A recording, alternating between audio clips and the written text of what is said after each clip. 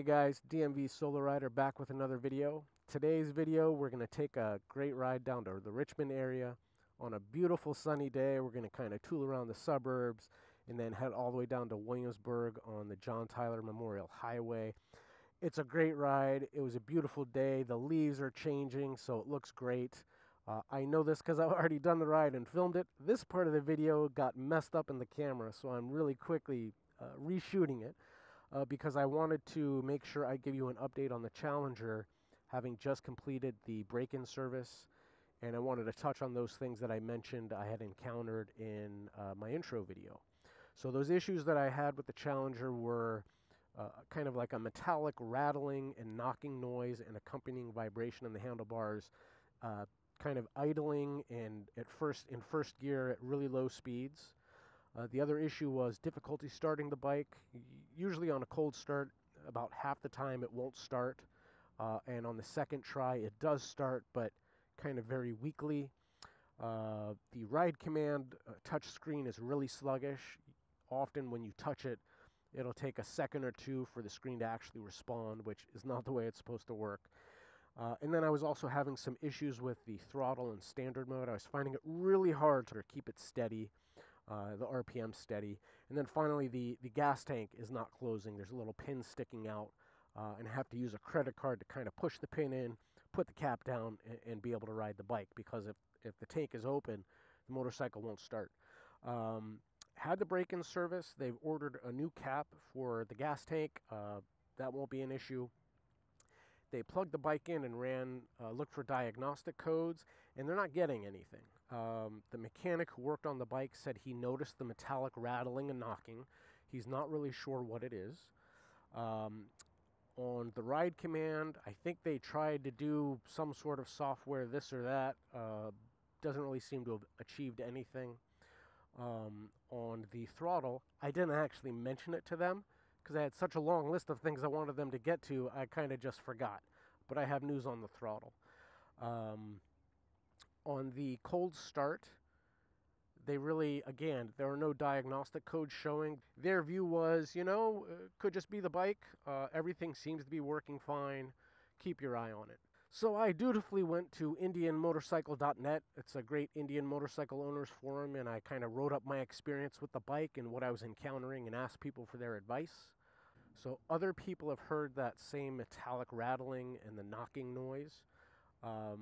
Some folks had suggested turning off the rear cylinder deactivation, which I tried, and that actually seems to make the noise go away, which is a nice temporary solution, but that's not actually a solution. Rear cylinder deactivation is a really nice feature to keep heat down on the bike when you're at a light, etc. So I want to make sure that I can use it. As far as the difficulty starting the bike, some folks suggested that I have them check the battery connections. I guess some challengers have had some difficulties with the battery. And who knows, that could be what's going on here. The battery might be giving the bike just enough juice to usually get started, although weakly. And for all I know, it's getting ride command enough juice to operate, but not operate efficiently. So, it might be having trouble understanding when it's being pressed. I'm not sure. So they called me and they scheduled an appointment for me to get the gas cap replaced. And I had another discussion with the service manager. So he said that they wanted to take another look at the bike, look at the, check out the rear cylinder deactivation and see what that's doing to that sound. He said they would check on the battery to make sure that the appropriate amount of power is getting from the battery to the motorcycle. He was pretty honest. He said they hadn't worked on a lot of Challengers. It's still a new bike to them. I took that to mean not that they don't have a lot of Challengers that owners have. It's just that they're not coming in with problems, which is a good thing. So I just told him I totally get it, and I'm not trying to be difficult. It's just these are things that I noticed, and I wanted to get him checked out. I actually suggested to him, if you haven't worked on a lot of Challengers, it probably can't hurt to just pick up the phone and call Polaris and ask them, if they're getting any complaints about similar things. And he said he'd do that. So, I've got an appointment to go back in and get the gas cap, and we'll see how it goes.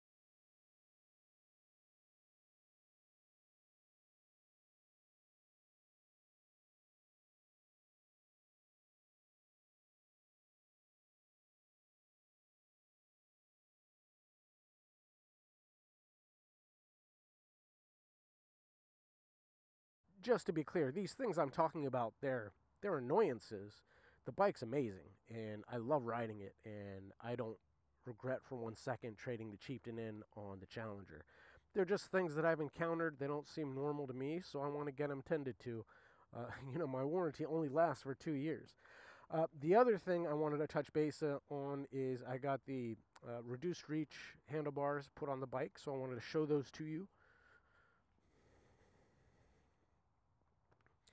I don't know if this is really going to come through, because I don't think I really shot a video from the side, but this is me with 2 extra inches of reach. As you can see, I had my backrest put on. I'm keeping it pushed a little bit forward to give me a little more support. I have a little bit of bend in my elbows, but if I really want to sit up straight, my arms are pretty much all the way out, and that's not really how you want to ride. You really want to be like this. You want some good bend in your elbows. So I'm still another couple inches away, maybe 1.5 inches.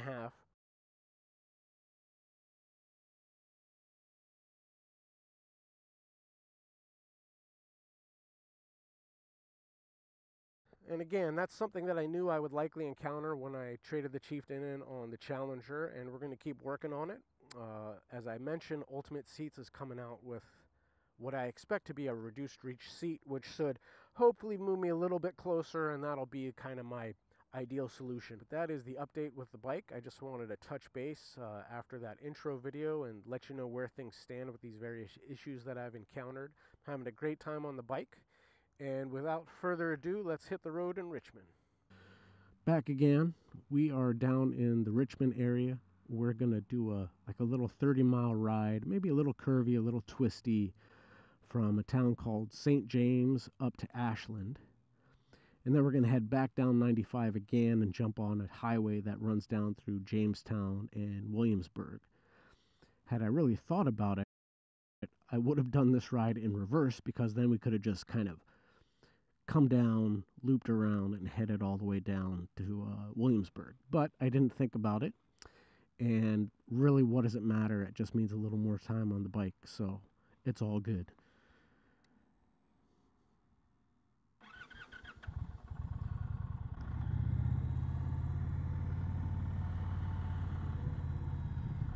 So on the way down here, had a heck of a time with my ride command, because it just didn't want to function right. I mentioned there's a delay when you touch stuff, but apparently that extends to the digital speedometer and gear selection indicator. At one point I was, flying down the highway, and it was saying I was doing like 50 miles an hour. So basically, the digital speedometer was like 5 minutes behind my actual speedometer. So that's kind of what I'm talking about. It's really annoying. Got a little sport mode action going on. So really, the whole point of today's ride is really just for a nice long ride on the Challenger. I don't recall anything about either of these little rides being particularly scenic, even the ride down to Williamsburg. It might be pretty because it's, it's October, it's fall. You might see the changing of the leaves. We'll see when we get down there. Happy to say that my new Indian reduced reach handlebars are having their desired effect. Shoulder feels pretty good, given that I just finished a 2-hour ride down here. But anyways, one thing about Ride Command and, using the Ride Command app to kind of, pre-plan routes and then sync them into your motorcycle, which you can all do wirelessly on the 2020 Challenger and any Indian motorcycle with a 2020 Ride Command unit. I can't use it with Waze. So all that complaining about wanting Waze, and when I do these planned routes, there's no way to replicate it in Waze. Waze, you can do point A to B, and it decides the route. It might give you a few options. You can't plan it out point by point. So we'll have to behave with the speed limit, since we have no protection.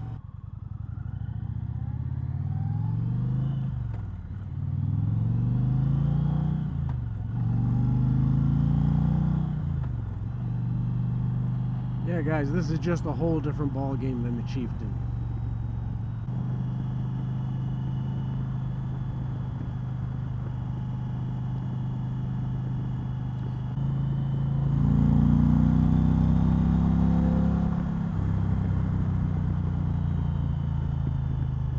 It's just effortless acceleration.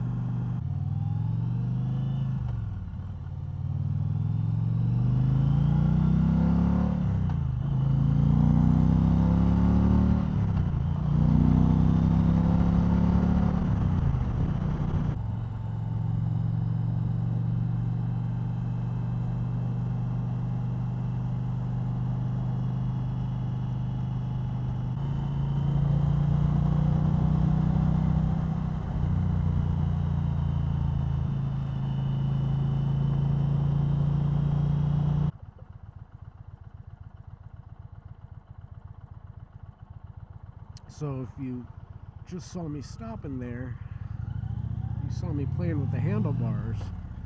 Because like I said, when you're going slow on this bike, it feels like there's very little weight up front. There's no fairing on the bars, and you notice that.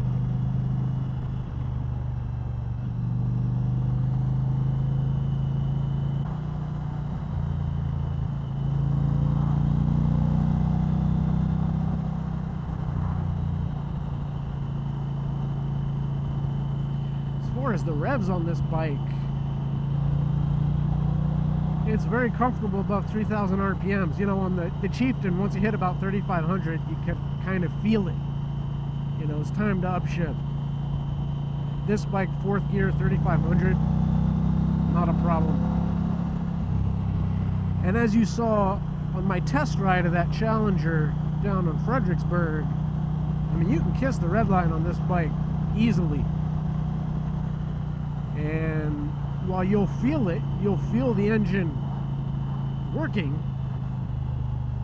it doesn't feel like it's about to give up.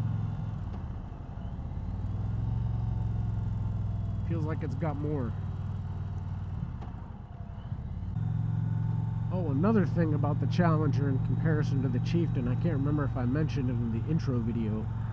The seat is a heck of a lot more comfortable. I mean, you still feel it after a while. It's probably the way it is on every motorcycle seat, but nothing compared to the Challenger or the Chieftain. So much more comfortable. Gives you more lateral support. It's a little softer, but more supportive at the same time. And I've been on it for about 3 hours now, so you know, I've had some stops, had to get gas, put all the cameras on, but still, much better experience.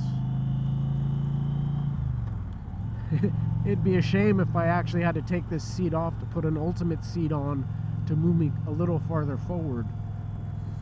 But so far, these handlebars are doing the trick. I got a little bit of soreness in my shoulder, but nothing I would feel the need to spend $1,000 to fix, and that's pretty much what ultimate seats cost. I think 800 bucks. So on my intro video, there are some items I completely forgot to mention as far as, you know, initial impressions. I'm really happy with the suspension on the Challenger.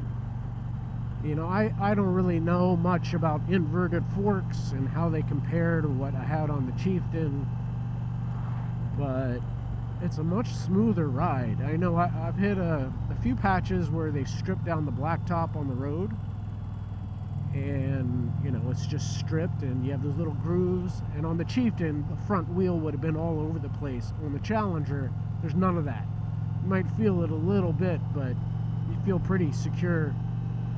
And the back suspension is, I mean, night and day over the Chieftain. I mean, there are bumps I hit on the Chieftain that, you know, bump you out of the seat, and the Challenger just rides right over them without a problem. I'm also very impressed with the brakes. You know, I know they're Brembo brakes, and those were all the rage. I mean, whatever. They are fantastic.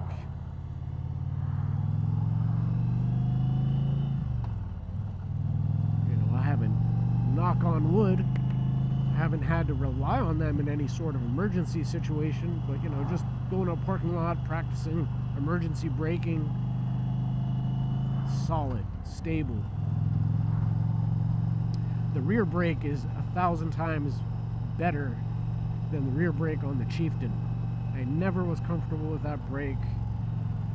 You know, for the 6 months I owned that bike, I always made a concerted effort to pull up slowly at a light, just using the rear brake. And it just either never had enough stopping power or had too much, or I tripped the ABS. It was just really frustrating.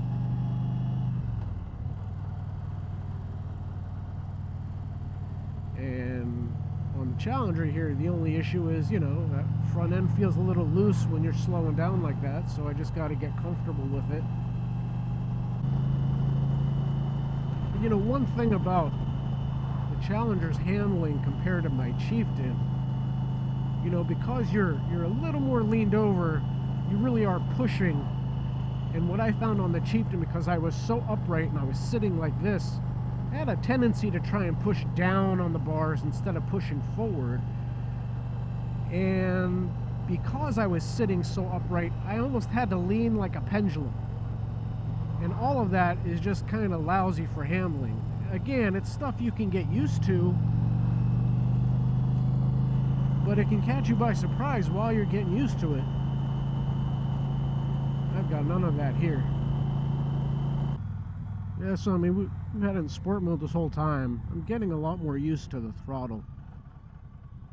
Although I do find that low speeds, second gear, once you get down to 15 miles an hour, it really struggles to stop from lugging. And apparently lugging this engine is really, really bad. I don't know what that really means, but I am doing my best to avoid it. Alright guys, as you can see on the nav, we're just about done with this leg.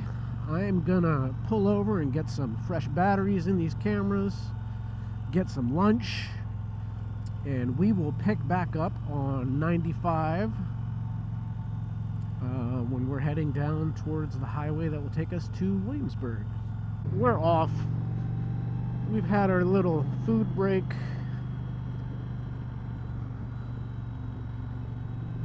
We're finishing up the second leg of our ride. It's a 75-mile journey to Williamsburg from here.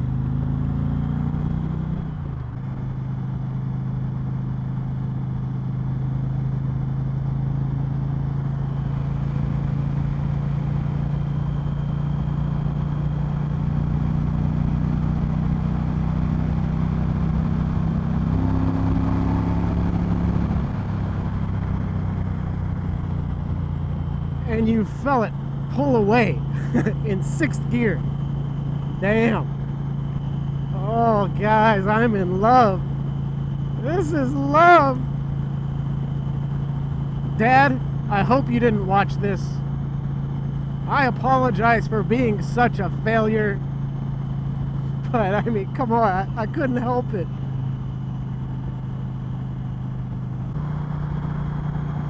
So I find that the Challenger at higher speeds is super stable. Really, really stable. No problem like changing lanes, no problem doing anything. It just keeps pulling. My understanding is there's a limiter at 110 miles an hour and it cuts the fuel to the engine. Not sure why they did that. People have speculated it has to do with the tires. I don't know. No idea. Maybe because they assumed lots of people would ride faster than 110 miles an hour if they let you. That's my guess. And we basically just follow this for 40 miles. Something like that.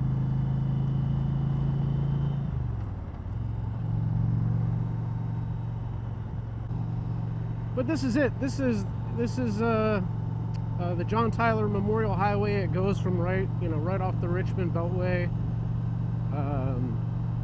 right down to Williamsburg. It's a lot just like this. There are hiking trails all over the place, and we'll see if there's some pretty foliage And we'll see if at some point today we need our lovely heated grips. Haha.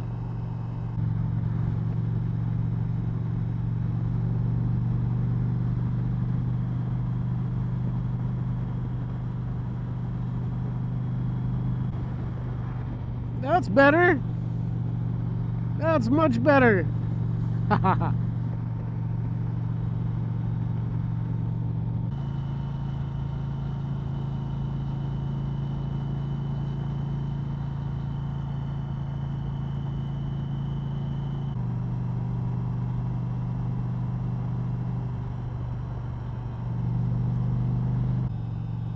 I mean, it's so easy to steer around curves. It's almost too easy. Like, I keep having to let up because I'm leaning a little too much. And that's not a bad problem to have, in my opinion, having experienced the opposite.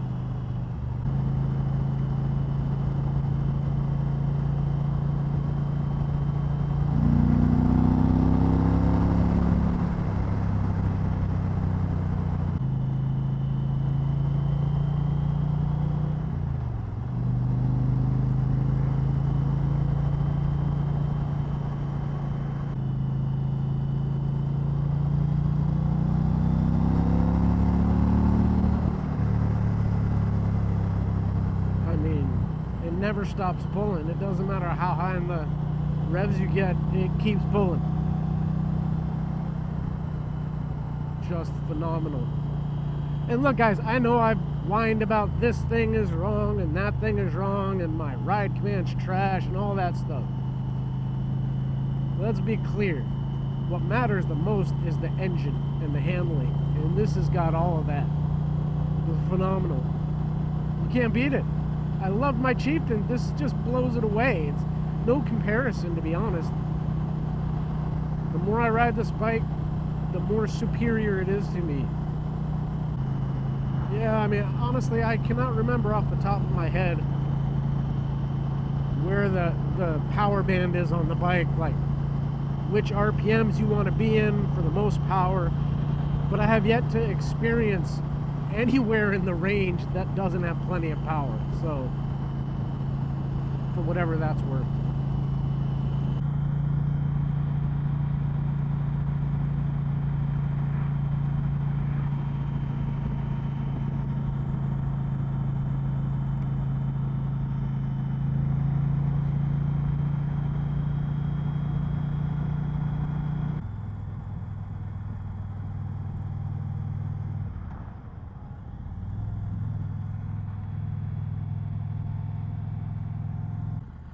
Well, guys, we're in Williamsburg. We're just about done with our ride. I want to thank you for tuning in.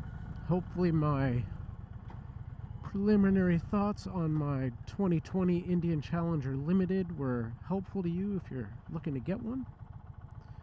If you're just curious about the bike.